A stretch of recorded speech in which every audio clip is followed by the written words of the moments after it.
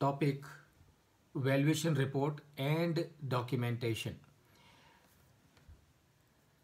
When we do the valuation for any asset, ultimately what are we required to do? We are required to summarize our valuation exercise or the valuation that we have done in the form of report. And that report has to be absolutely comprehensive.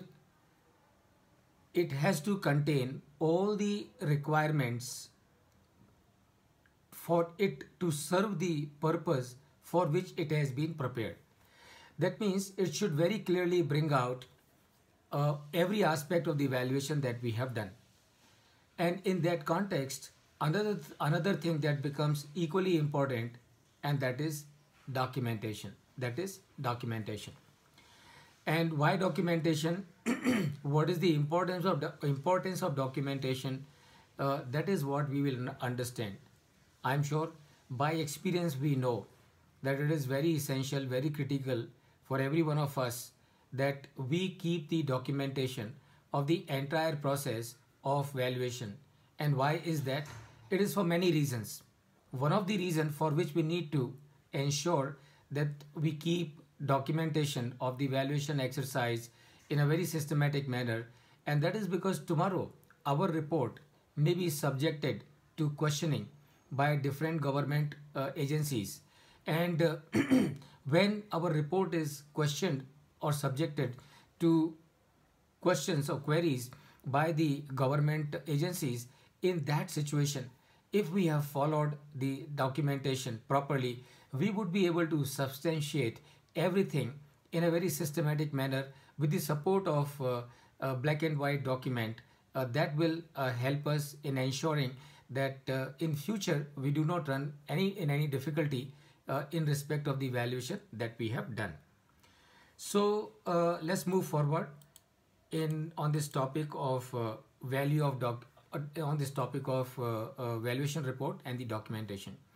So value of documentation: when any question arises about the valuation exercise or the valuation is challenged on any ground, documentation completed during the process of valuation will be of great help for the valuation professional, as I mentioned a little while ago. What is the purpose of documentation? The purpose of documentation, it helps in understanding the exact scope of the work. Obviously, the documentation process will start from the first initial document or initial request or initial inquiry that we will receive from a client asking for the valuation, and it starts from there. And obviously we will ask the client to very clearly list in his inquiry as to what is that he is looking for, what is that he is wanting to be valued, what it is that he is wanting exactly as far as the valuation is concerned, what is the purpose for which he is doing the valuation, what is the timeline that he has for it. So it would start from there, and that is the value of documentation. So that means what? That means right from the very beginning, when everything is documented, tomorrow the client cannot turn back and say no मैंने ये नहीं कहा था, मैंने ये कहा था, because everything is documented and you can show, look, this is what you have given it to me in writing and I have done my valuation accordingly. In case if you want me to do some other thing, I have no problem, but then it's going to be different assignment altogether. That is possible only when there is a proper documentation, and that is the value of documentation. Purpose of documentation, as I mentioned, number one, it helps in understanding the exact scope of the work, and it brings out clarity not only for we as the valuation professional, but it also brings out clarity as far as the client is concerned. Number two, it helps in supporting the level of due diligence used by the valuer. So depending on what is the requirement of the client as far as the valuation is concerned, it would give us an idea as to what kind of due diligence is required to be done at our end as a valuation professional, and that is what we would do, and this is how the documentation helps in that. And number three, the documentation helps building evidence in support of the work done by the valuer in case of litigation, if any. So not only litigation, but also in case of any questioning or any enquiry or any investigation from any of the government agencies that can happen tomorrow, your documentation is going to be your best defense in case if any of such kind of event happens. And that is the reason we should be very, very particular about the documentation. Many a times it is possible that the client might say, अरे बाद में कर लेंगे, क्या जल्दी है, पहले valuation कर लो.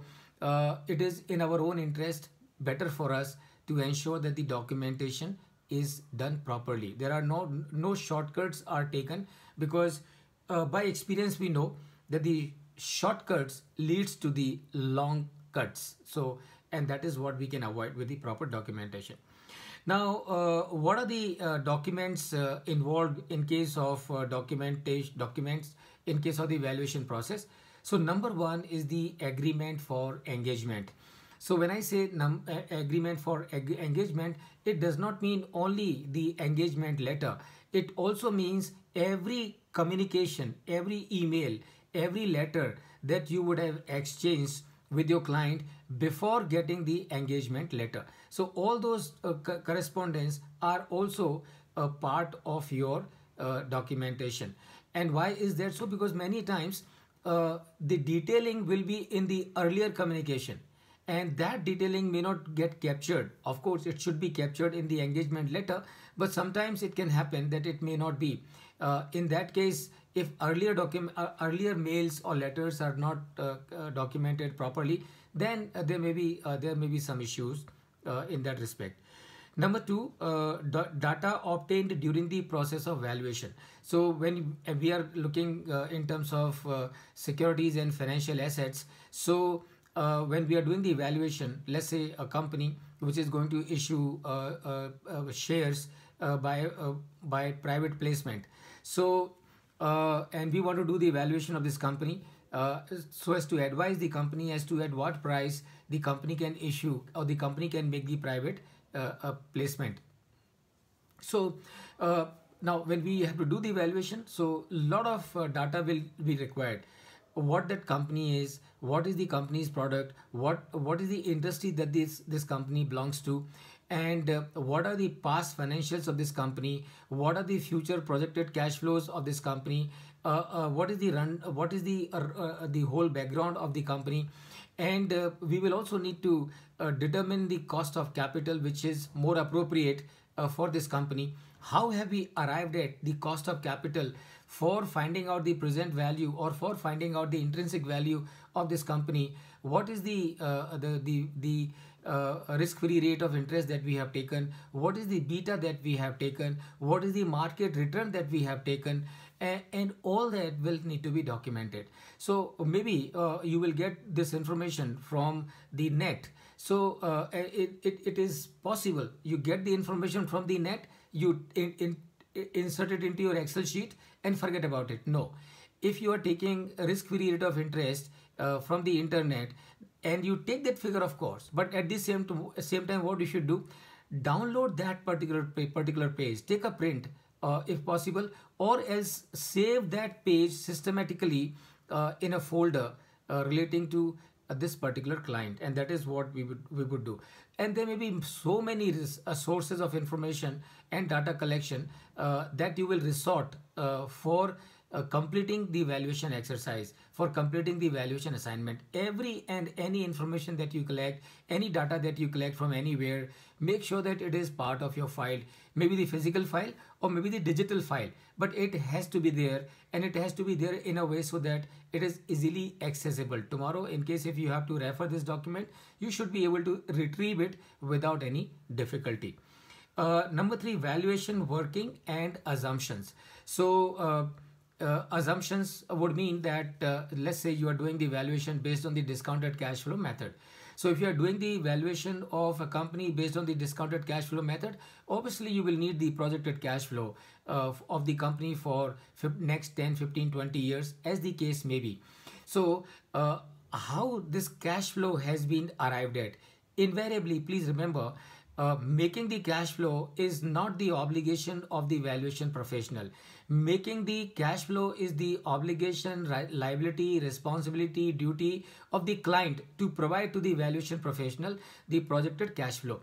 the liability, the obligation or the duty of the valuation professional is to ensure that the cash flows which the company has given to the valuation professional, those cash flows need to be validated based on the ground realities, and the assumptions that the company has made got to be checked and validated as to those assumptions are not flowery, or those assumptions are not over optimistic, and that is what we'll need to do. So whatever information that you have received from the client and whatever working that you have done on these details and documents and information, that is again you need to document and keep it with you safely. Then finally your valuation report. Now valuation report is the final document, so that is the end product of the entire valuation process, and that is the valuation report. Now this valuation report has to contain all the relevant information right from the purpose for which the valuation is to be done, and also disclosure of interest by the valuation professional, because that is the requirement as per the professional standards and the ethics, that the valuation professional has to disclose very explicitly in the valuation report that he does not have any conflict of interest as far as that valuation assignment is concerned, and that's your valuation report. And the fifth number is the management representation. So quite possible during the process of the valuation, we as the valuation professional come across many situations where we may have certain queries and questions with regard to the assumptions, with regard to the information given to us by the company or by the management of the company. Now, in such cases, even though we have certain reservations, the management will give us a contrary view, supporting that contrary view with documents, details and facts. So and the management and the company has a right, of course, to do that. In that case, what we need to do, we need to receive a written management representation including all such points, so that tomorrow if it is required, we should be able to present it to the authorities that look, this is what we had received from the management, and this is an area which is not in our domain. This is the area which is in the domain of the company, and company has given it to us, and we obviously had no reason not to believe what the company has given. So these are the five things that will need to be five documents that will need to be included as part of the valuation process.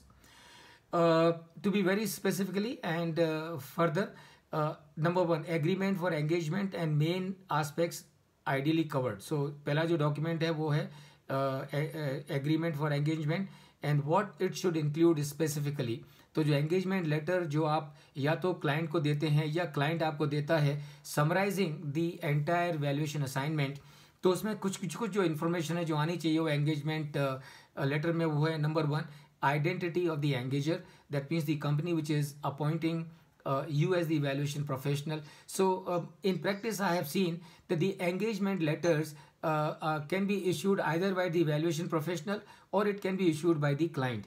Either way, this minimum information that I am discussing with you got to be there as part of the engagement letter. So number one, identity of the engager. Number two, scope of work.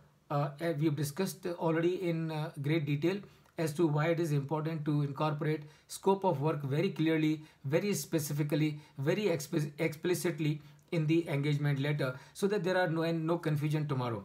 Number three, professional fees for the engagement, and this has to be there, of course, as part of the engagement letter. And as a matter of fact, I will go one step further. So not only the engagement letter needs to spell out as to what is the professional fees for completing the assignment, it is always better to also mention in the same engagement letter the steps or the stages in which the payment will need to be made, so that you create an obligation on the part of the client to make the payment to you from time to time depending on the progress of the work.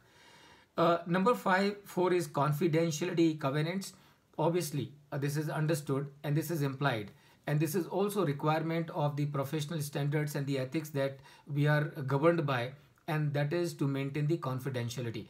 So we as the valuation professionals are duty bound to maintain the confidentiality, and so is the client also has to maintain the confidentiality. And that confidentiality clause has to be very clearly incorporated in the engagement letter. Of course, it will have certain riders. What rider? A rider that as a valuation professional, though we are duty bound not to divulge any confidential information to any XYZ, but in case if any information needs to be disclosed or divulged as a requirement for under any of these statutory provisions, and then in that case as we as a valuation professional are free to make those disclosure only if it is required by any of the government agencies as per any of the government rules. Then we are free to make to have the exception to the rule of confidentiality covenants. Number 5, it should the engagement letter should also have a timeline very clearly specified. We are duty bound as valuation professional to complete the assignment as per the timelines given in the engagement letter. So this creates an obligation not only on us, but it also creates an obligation on the client. And why is that so? Because the client is also in that case duty bound to ensure all the informations, details and documents and which are required for completing the assignment within the given timeline he has to provide. And so it puts some kind of pressure on him also when you mention the timeline. It also puts some pressure, and I will not say pressure, I will say more it gives you an idea to plan the implementation of the valuation exercise depending on the timelines which are mentioned in the engagement letter. And number 6, it will have the indemnities.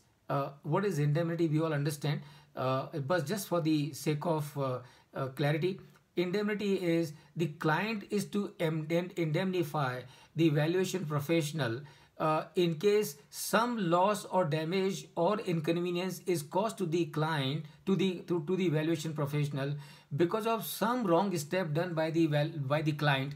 Then the client will have to indemnify the valuation professional and vice versa. That means the loss, inconvenience or cost that the valuation professional will suffer because of a wrong step or wrong thing done by the client will have to compensate the valuation professional and vice versa. So in case if there's a loss or cost or any inconvenience caused to the client because of some wrong step by the valuation professional, then the valuation professional is also duty bound to indemnify the client. And this is your information number 6. Now point number 2, data. So what kind of data we are talking about? Number 1, we are talking about data which are obtained from the client. So client, 1 minute. Yes please. ये जो आपने बोला ना engagement letter, yes sir, इसमें जब first point आता है कि ऑथोरिटी, हाँ जी, अगर क्लाइंट देता है तो ही इज ऑथराइज्ड, बट अगर हम देते हैं तो कैसे ऑथराइज होते हैं? ऑथोराइज नहीं सर, इंडेमनिफाइड। नहीं, तो लास्ट पॉइंट है इंडेमनिफाइड। हाँ जी, पहला point sir, first point. Okay, the identity of the engager should have the requisite authority for the engagement. Okay, I understand your point, sir. So remember, you are the sole owner of your proprietary concern as a valuation professional, and therefore, when you are engaging yourself with any client, you do not need any authority from anyone, because you yourself is an authority. But when the client is giving you an engagement letter signed by someone, that someone, depending on as to what is the nature of the assignment, that someone may need to be authorized, maybe by the board resolution or maybe by some committee of the board, which may have been delegated the power to appoint such a valuation professional. I hope that answers your query, sir.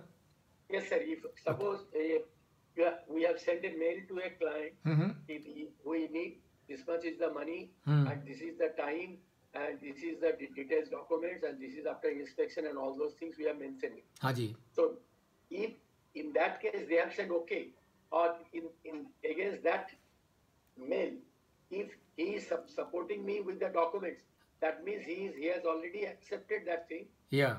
and he is obliged to follow whatever we have written in that mail.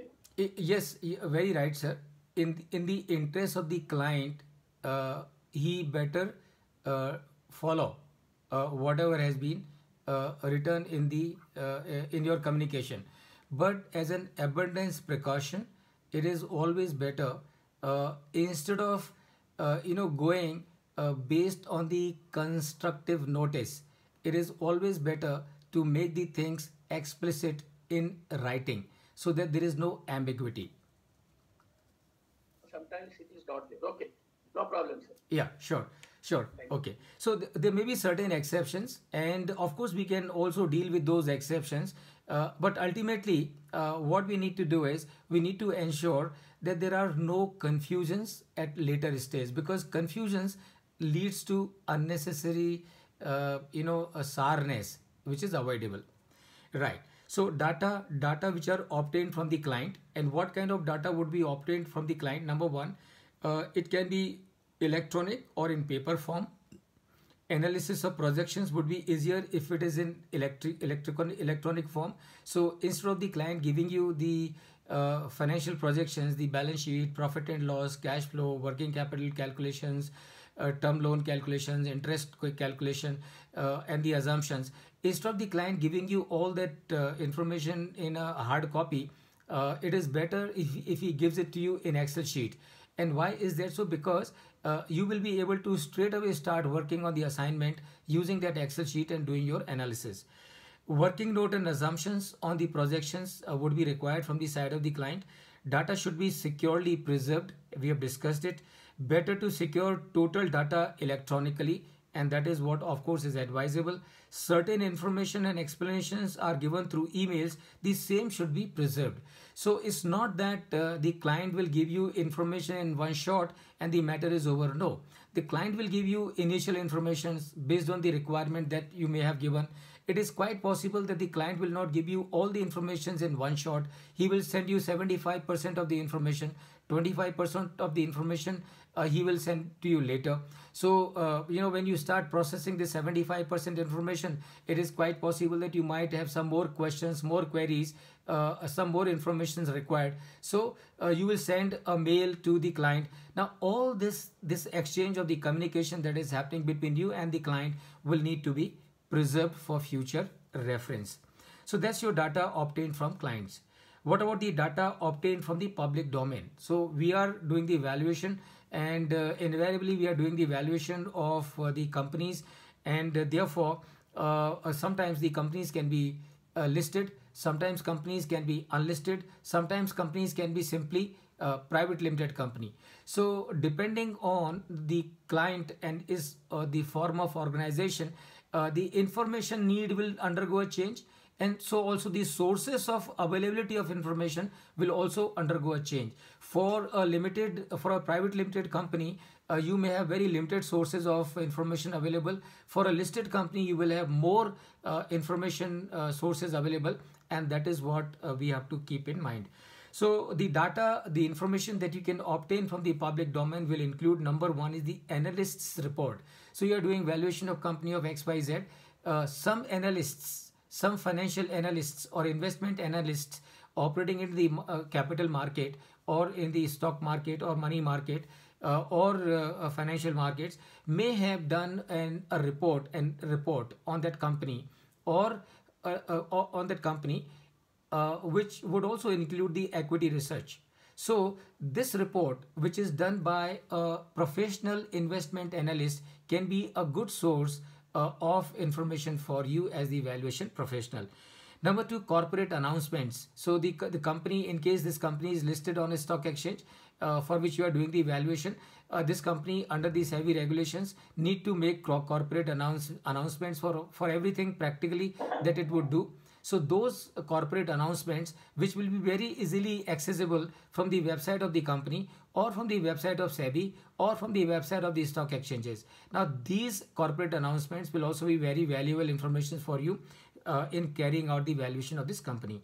Number three, financial information is reported by companies in media. So we all know this, listed companies do have to publish quarterly results in the media, in the press, right? So whatever it is published by them is also available electronically as well, but that it can be again useful.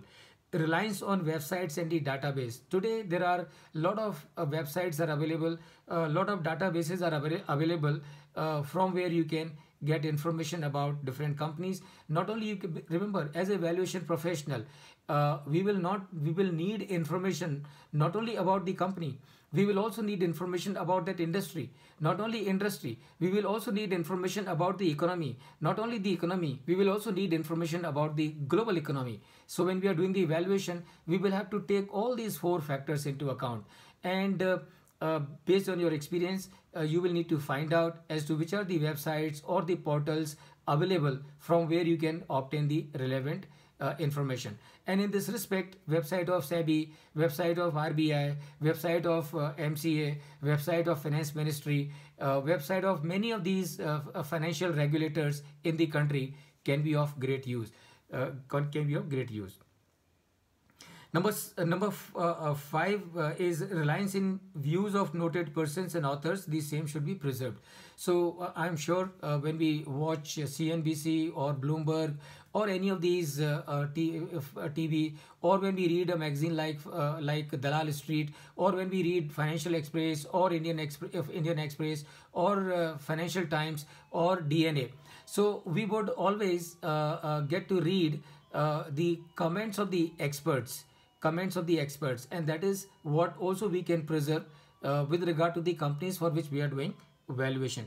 So all these data should be preserved in electronic form for later use, reference and substantiation. Number three, valuation working and assumptions. I think we have already discussed in detail. Valuation working are interplay between data obtained by the valuer and techniques of valuation. So that is what is your valuation working and assumptions. Assumptions used in valuation should be documented along with working, and everything should have a cross reference. And what I will do maybe today or tomorrow, I will share with you online one of my valuation report practically showing to you as to what all information is required to be incorporated in the valuation report, and that will also include the valuation working and the assumptions. Number four, valuation report. So number one, what we are discussing here is the minimum that we need to incorporate in a valuation report. Minimum that we have to incorporate in a valuation report.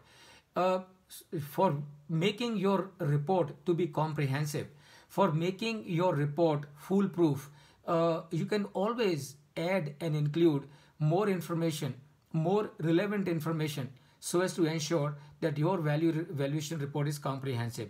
So where do we start from as far as the valuation report is concerned? As we were discussing a little while ago, number one, what we include is the purpose of valuation. Number two, description of the target being valued, that is the company for whom we are doing the valuation and company whose valuation we are doing. Number three, valuation date. So you will always, the engagement letter will also incorporate as to what is the valuation date. That means what is the date of valuation. That means what is the date you are required to find valuation of that company. That's your valuation date. And please remember, the valuation report date and the valuation date are completely different.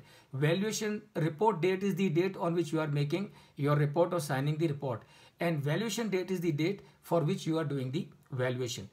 Listing of key data obtained. So in your valuation report, you also need to list out as to, in the process of doing this valuation, what kind of information did you gather, what kind of information did you collect, so as to support and substantiate your valuation exercise. Number five, approach to valuation. And this is what is required to be explicitly mentioned in the valuation report. and that is what approach you have adopted for doing the valuation. And remember, the approach of valuation will depend based on the purpose for which the valuation is being done. So depending on what the purpose is, you will need to list out that we have used the we have used the discounted cash flow method, and why we have used the discounted cash flow method, and that is what you will need to mention. Say for example, there is a company which is just new, it's just a new company, and it has got a history only of 2 or 3 years. Now, if the company has got the history only of 2 3 years, then it would not be appropriate, perhaps, to do the valuation of such a company based on the income capitalization method, and that is because based on the history of last 2 3 years, you can hardly derive any significant conclusion about the income that the company would continue to earn based on the past. So in such a case, what you will do, perhaps you will use the discounted cash flow method. So you will have to also give the reasoning as to why have you used the discounted cash flow method, or why have you used the market approach, or why you have used the asset approach, or why you have not used the asset approach, or why you have not used the market approach. That is what also needs to be clearly brought out in your valuation report. And remember, that is the right place and the best place to incorporate all this information, because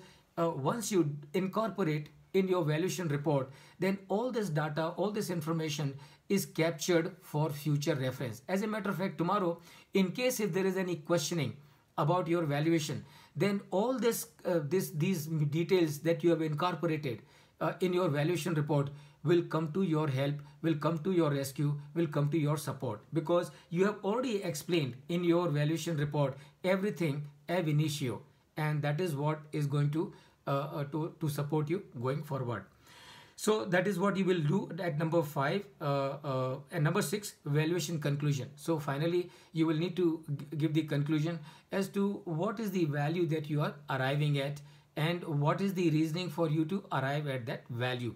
So sometimes you can arrive value which is just a single figure, sometimes you can arrive at a value which is going to be a range, and whatever it may be, you will have to incorporate that as part of your valuation conclusion. And finally, limitation of the exercise, disclaimers.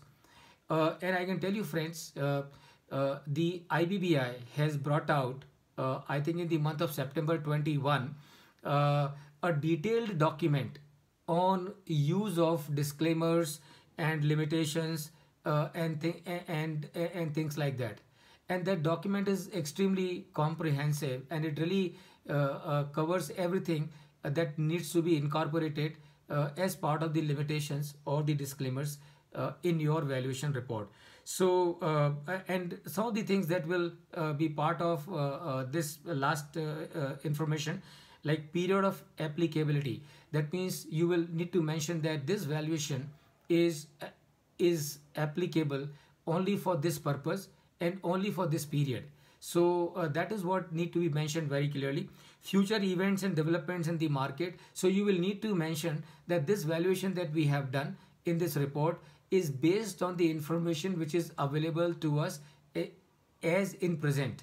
So this valuation does not take into account the likely events or the developments that may happen in future, and that is not possible also, because we do not know what is going to happen in future. So what is going to happen in future, we obviously cannot incorporate in our valuation.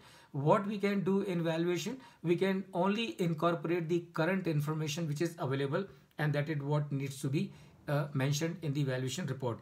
Reliance on financial data provided by the client. So you will need to give a disclaimer that the financial projections have been provided to us by the client, and we do not hold any responsibility as far as the financial projections are concerned. We as a valuation professional have done the due diligence, and we have validated the set of assumptions provided to us by the company, and also we have validated with our own sources and informations the projections given by the company. But ultimate responsibility as far as the projections are concerned is that of the company and not of the valuation professional.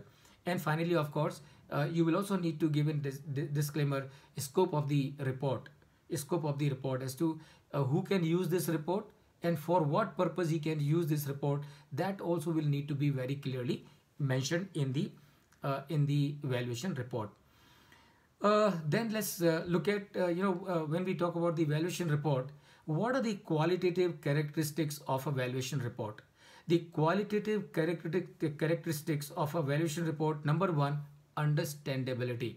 The report must be prepared in such a manner that anyone and everyone, and more so your client, or more so the person with whom your client is going to share that report, he should be able to very easily understand it.